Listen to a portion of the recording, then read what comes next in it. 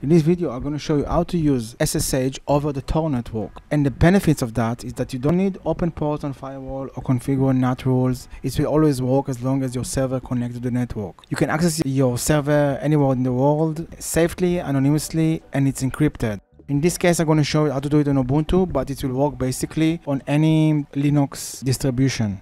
So basically you need first to install SSH Open Server on your Ubuntu machine. There is a link in the description how to do that. But if you're watching this video, you probably already have SSH service running on your machine.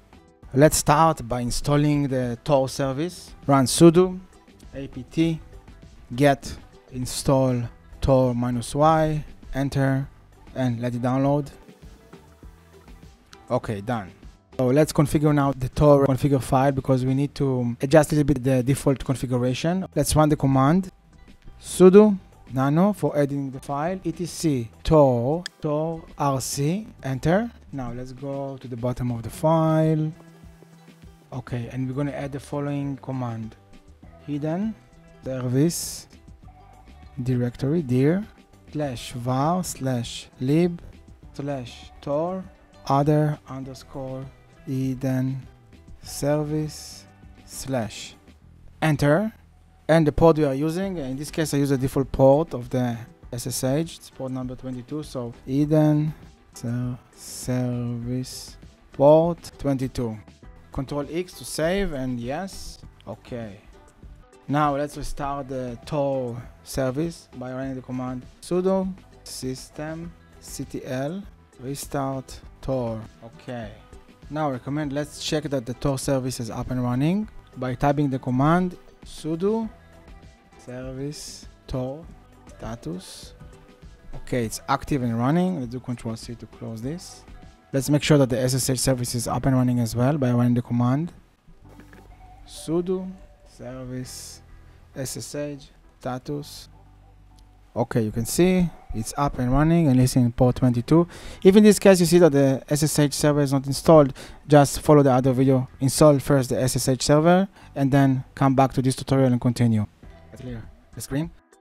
So now basically when we restart the Tor service, it generates the necessary file under the var lib tor hidden service file, and we need hostname that has been generated by Tor service, because this hostname is basically the URL that we will connect over the Tor network, over the internet. So what we need to do is run the command sudo cat var lib tor / other hidden services hostname. Okay, so this is the onion address. This is the address that we will use in order to connect via SSH to this server. Now let's try to connect from another client to the following server that we're running using this address. Okay, so as you can see, it's set here on the left side. That's the client we will use to connect to the Ubuntu server. It's a mint machine / host name.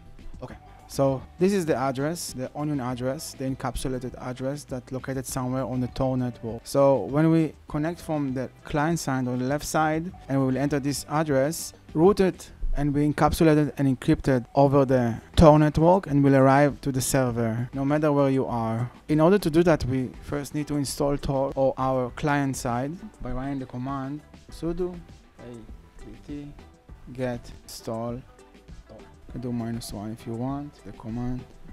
Now install it. Okay, Tor has been installed.